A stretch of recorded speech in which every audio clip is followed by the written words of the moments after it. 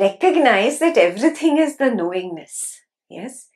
But when I have to operate in this world, I have to operate with this body-mind complex, which is the product of karma. I have previous karma because of which this body was born. Yes, I have to exhaust that karma.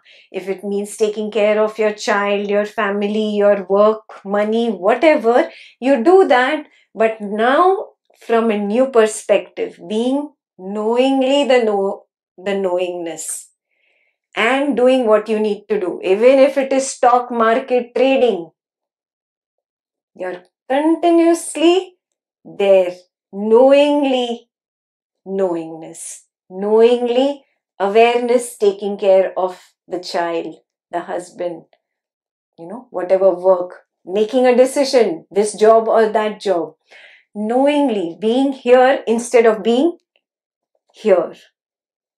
Are you seeing what I'm saying? Here there is the fire of thoughts, emotions, sensations, perceptions. You have been given the free will as a human being to jump into this fire and take a decision from here, or be behind as the knower, as the witnessing element, and take a decision.